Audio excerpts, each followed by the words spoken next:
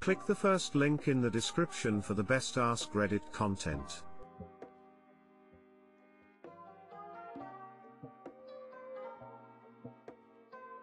Today I fucked up by removing our bed frame which killed our ferret.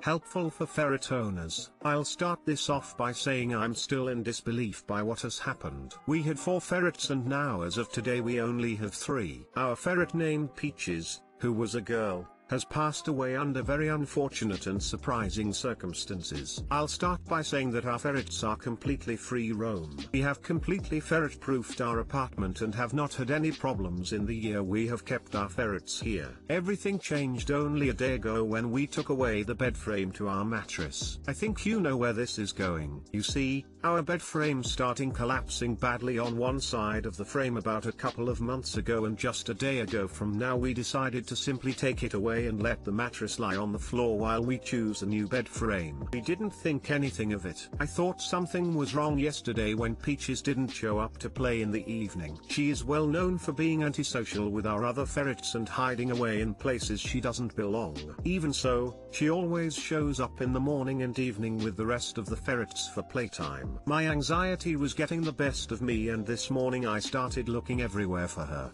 but we didn't find her. Well, I went to sleep, cause I work night shift and sleep during the day, while waiting for my so to come home. Peaches still hadn't shown up anywhere and we both agreed something was wrong. I'll spare you the bad details, but she had obviously died underneath the mattress where we found her. I think she suffocated while sleeping and then got crushed. It was horrifying to see her like that and we are both upset this is how she died. Yes, Peaches was well known for getting into places she didn't belong, but we never imagined she would die like this. What I have learned from this is that no matter how much you try and ferret-proof your home/apartment, ferrets will still manage to get themselves in deadly situations. I talked with my BF, who has owned hundreds of more pets than me, from breeding, and he calmed me by letting me know that sometimes pets just do things you never expect from them. I just wanted to tell someone about this so maybe you guys can take this as an extra precaution for your ferrets. Even so, I've got to say it seems like ferrets are such mischievous and curious creators that there is only so much you can do to protect them. Kind of like babies and toddlers. Too long didn't read.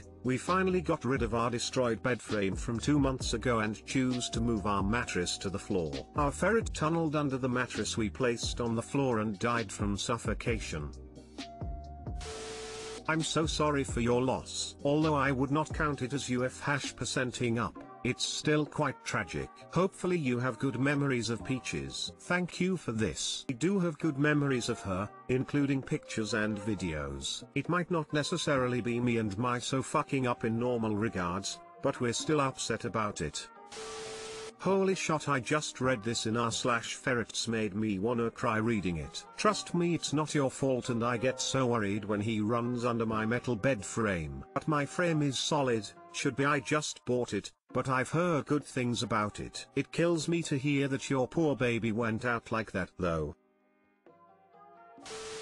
My childhood ferret died in a similar way. We had a wire cage with a simple metal latch and he was able to push the door out just enough to get his head through, but not the rest of his body. I'm assuming it was too tight to pull his head back out, and he must have suffocated from his head being pinched in the door. You can do your best to proof your home for the safety of pets or kids, but it's impossible to think of every possible accident they may have. Don't blame yourself.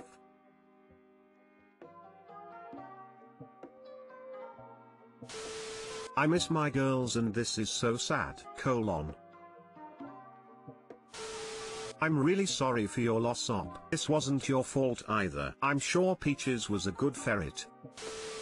Today I fucked up by eating messily in London. This happened years ago, but still haunts me. I was in London for a multi-day conference in 2015. I am a white American guy in his 30s. One day, after the speakers had finished, some of us decided to go to a proper English pub. At the pub, we got a high table for 6 with stools, but more people than we expected showed up, so it ended up being one of those awkward situations where you've got 10 people sitting around a table for 6 and there is some distance from each seated person and the table. Nevertheless, some of us ordered food. I guess I had fish and chips or something like that. as did several other people. Everybody was talking, eating, and drinking disgustingly warm English ale. But nobody knew anybody else, so it was kind of a weird shouting into the middle of the table situation. These were all computer nerds. It was even more awkward than I can adequately describe here. At some point during the conversation/meal,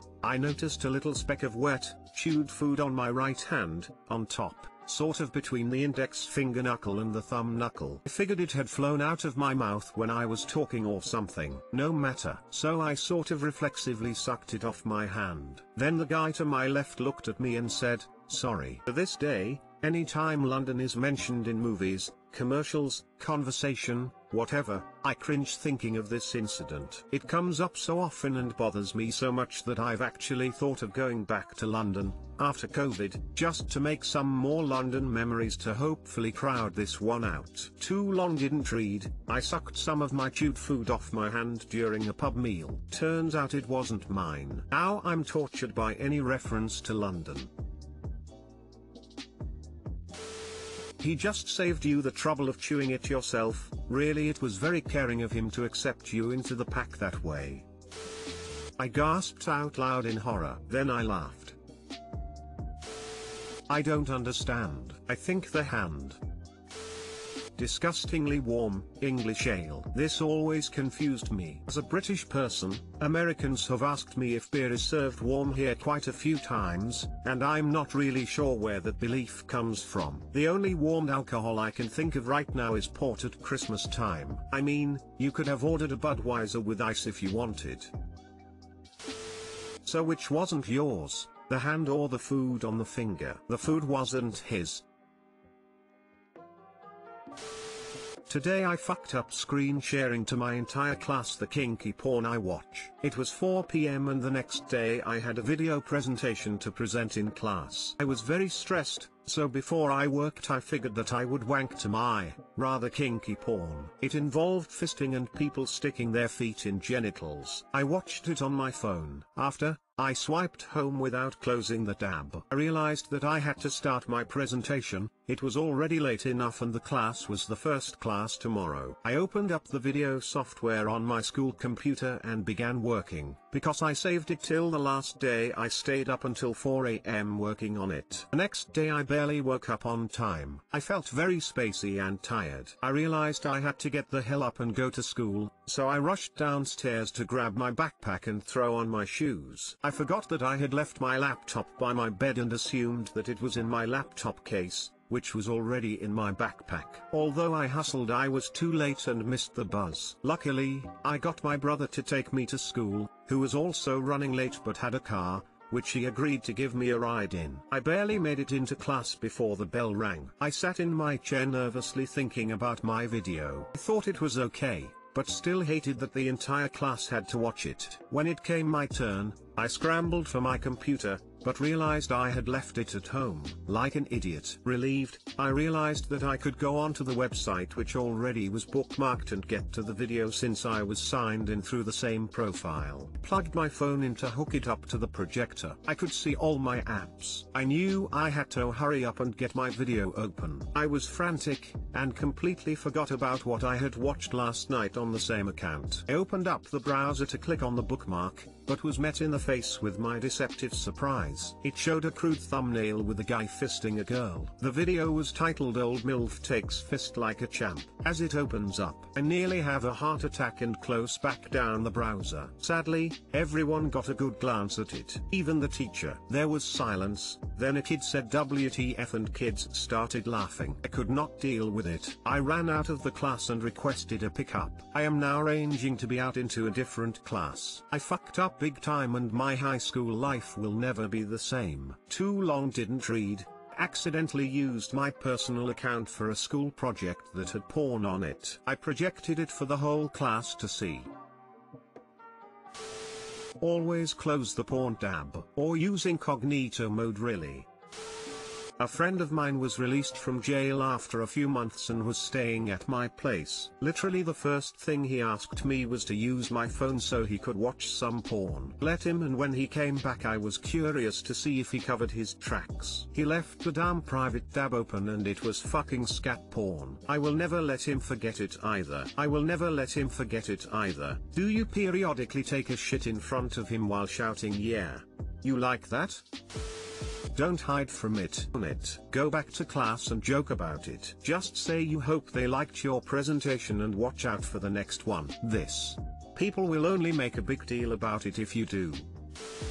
You'll be fine. That's a funny porn story, so use it to your advantage and laugh about it. Hiding from the incident will only ensure that people hear more about it and speculate. We all have errors when we're tired, and you shouldn't worry about ruining your high school life over something like this. Bro, just play this off as you got paid to do it as a prank. Tain't no biggie. Good idea.